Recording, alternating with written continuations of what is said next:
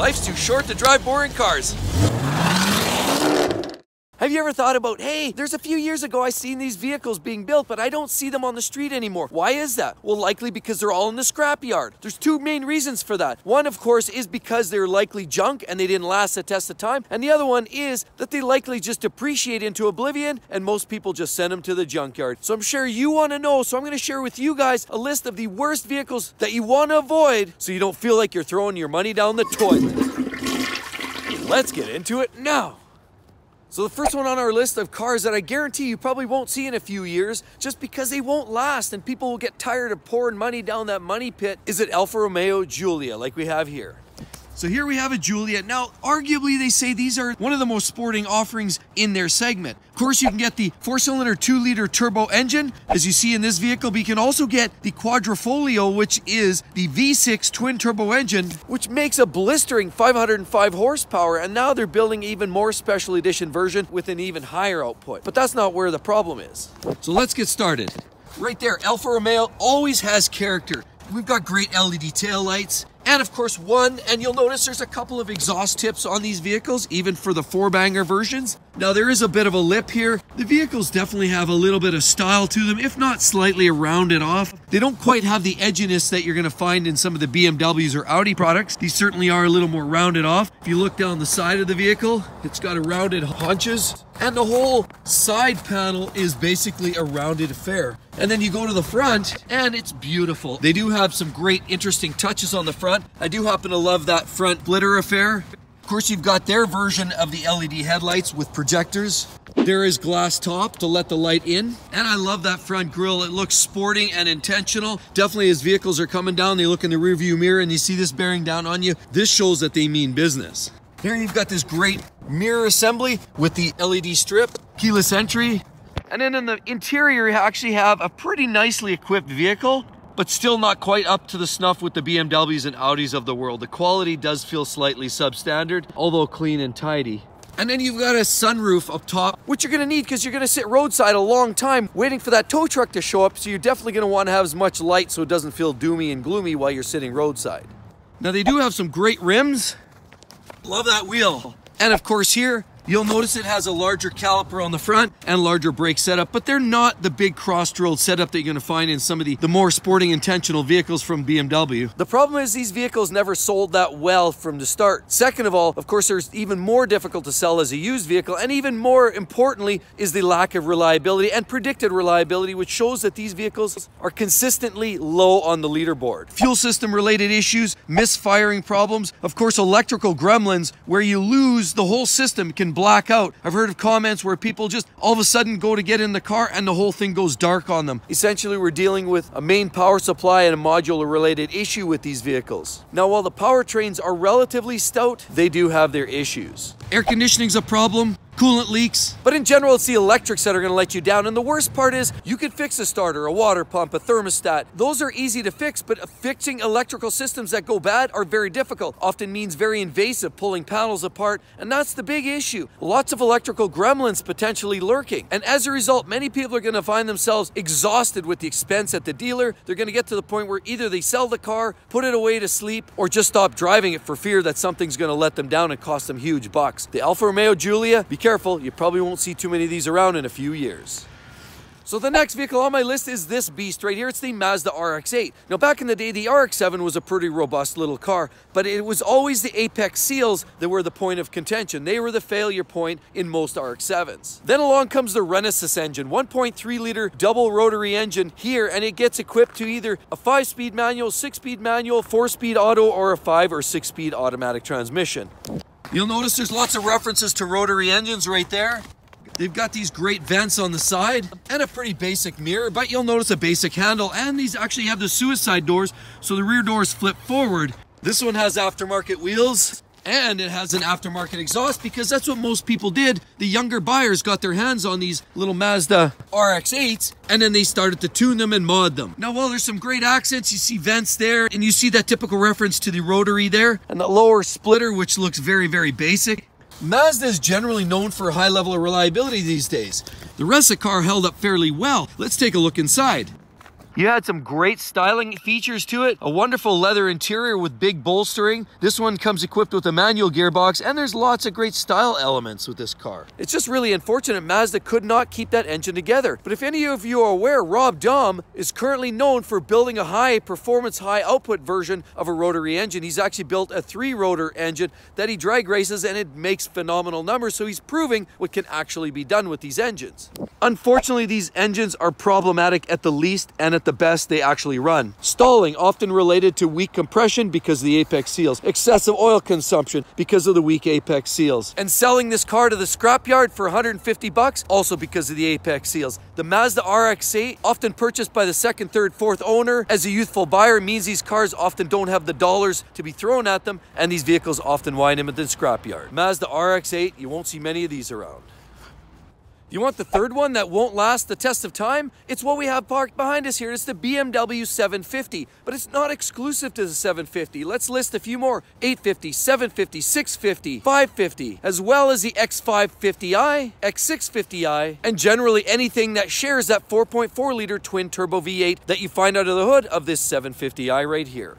Now the problem with this isn't that they're not well made, because in fact, the BMWs are actually very well made. They're built to tight tolerances and they're well constructed. I mean, let's take a look around. BMW with their classic headlights and of course their classic kidney grille. Well, what about down here? You'll notice they've got a front spoiler that makes them look fairly stout and aggressive. They all have nice wheels. And they have a little vent here, which shows that that's specific for the model. How about that little mirror with the LED strip? And look at these wonderful handles. They've got two-tone with chrome on them. And cycling around, you'll notice the body panels look very stout and even slightly aggressive, if not slightly stately. Along the back here, we have this wonderful little slightly ducktail effect. And you've got LED taillights in this X-Drive version, which means it's all-wheel drive and great for cutting through the snow like this. But you'll notice they've got 2 exhaust tips and a nice little chrome strip there, as well as further chrome along the bottom edge of the trunk. They do look very beefy from behind, and there's certainly some quality touches. Just look at this great trim that runs up here. It's more than just one flabby piece of trim. There's actually a gasket in there, and it looks well constructed. Now you do have a large sunroof there for all the little jokers inside the cabin.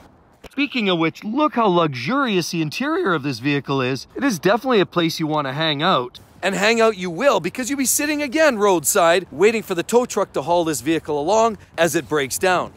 But most importantly, it's not just the immediate breakdown roadside, it's the long-term deterioration that this car often sees, because it's that hot V, is the 4.4 liter V8 that I mentioned earlier. Those turbos in there cook the heads. When they do that, they actually start to wear out the valve guide and valve guide seals, and that starts accelerating the oil consumption, blowing smoke out the chute. And the worst part is BMW provide a customer care service, which just meant an evaluation, a constant ongoing assessment of that. In most cases, they rarely ever actually replaced engines, and even if they did, the problem would often return very shortly. Timing chains rattling around like a bunch of nuts and bolts in a tin garbage can, and ultimately a fail of the chain where it breaks or comes loose. Of course, you've got injection-related issues, high pressure fuel pump, leaking injectors, oil leaks from the valve cover, the pan gaskets, and coolant leaks from water pumps. And let's face it, it's a BMW, so coolant leaks out of just about every orifice it can with these cars. Because of the high expense, the dollar expense to fix that particular engine, and the fact that these cars depreciate into no man's land within about 5 or 6 years, means that that second or third owner often lacks the dollars associated with keeping this thing in tip-top shape, meaning you don't see many of these around on the road anymore, and as time goes on, there will be even less. The BMW 750. So the next one on my list is one of the BMWs that we see behind us here. Now, these are from the E90 or E92 generation. These are all sedans, and these actually have all the naturally aspirated inline 6-cylinder engines tucked under the hood. Now, these were the last of the longest lasting best BMW engines. They have straight 6s, no turbos, and they're solid. Where the problem is, this version, this generation where you get the 335, which is the 3-liter twin turbo 6-cylinder engine, that one's the problem. But here you'll notice you've got the projector lights, you've got the conventional grille with these funky little chrome eyebrows, and a pretty generic looking front bumper on these particular models. BMW has the great rims, and this body style is actually quite attractive. You got some flare on the front there, goes down, swoops in, and then of course a little flare at the back kicking out again. The interiors on these cars are generally quite well made. Other than that one tear in the bolster there, for the most part, these hold up extremely well. Stout looking handles, front and back. And as you circle around to the back, you'll notice old school taillights, but they work. This here is the dual exhaust just on the one side, but as I said, this is the 325. This is one of the better engines BMW's ever made. But if you get the 335 version of that, look out. There's a whole host of issues with the 335. And the 335 just won't last. Why? Even though the internals are highly forged, well made, it's all of the other parts around it that fail. Electric water pump and thermostat, all one part, fails, leaks, they crack, they're plastic, they're electric, and they're junk. The twin turbos, they get wastegate rattle, they start to rattle and make noise, eventually you've got to replace them. High pressure fuel pump, that was warranted for an extended warranty, but that's still an ongoing issue, and that will cost a huge amount of money down the road once BMW walks away from that deal. Fuel injector's an issue. Oil filter housing gasket, that leaks. Sometimes you get mixing, sometimes you get oil or antifreeze dripping down on that side of the engine. You can also lose boost pressure because of the O-rings on the intake manifold plenum. They start to get dried because of turbo heat, and once you start losing boost pressure or vacuum, then you have other running issues. The gearboxes are solid. You can get a 6-speed manual or the automatic, so that's pretty stout. But again, it's the 335 of the E90 or E92. I don't see many over 100,000, 120,000 kilometers, and guaranteed you won't see many around anymore. They're long gone. And so here we have the next one. This is an abomination. It's the Hyundai Accent. So here we are. Before we get into the problems, you don't see many of these around. Why? Because they're not very well made vehicles. And they were more part of the transition from Hyundai from when they were a disaster to now where they're currently a little more reliable. But looking at this car, it's a basic mode of transportation. Very basic headlight setup. Of course, it's a Hyundai, and pretty basic underbite going on there. Ouch. Base mode transport, as I mentioned, which means nothing fancy going on with the mirror setup, no sunroof, pretty basic handle arrangement. And look at this egg shape that you see from behind. Not an overly attractive vehicle by any stretch of the imagination. Pretty basic looking taillight system. But it is functional because you do have a hatch assembly so you can stuff a bunch of junk in the trunk. And you can haul some little monkeys at the back seats in here. And of course, there's lots of room in the front for given the size of vehicle. It's surprising how much space you have. But because it's a basic mode of transportation, a lot of people consider these cars throwaway. Well, there are a number of reasons why they are. Number one, soy-based wiring. Yes, rats, mice, get into that car, start chewing it alive from the inside out. There's also airbag-related issues that keep coming in. Nickel and dime, but a pain in the rump. Also, other random issues with the vehicle starts to just slow down all by its lonesome. And the big problem with this vehicle is transmission failure, that's right. Because it's such a cheap vehicle to begin with, you know they're not putting in top grade gearbox, they're not putting in a ZF automatic transmission, they're putting in bare bones. And as a result, the transmission fails. But when a tranny fails, what do you think that means? Well, a vehicle of that magnitude and low cost to buy in and heavy depreciation means that a transmission will easily write that vehicle off. So any substantial repair means this thing heads straight to the junkyard. And with all of that said, be sure to check out that video. That's some of the worst vehicles that won't make 60,000 miles. Hope to see you next time. Catch you real soon. Bye-bye.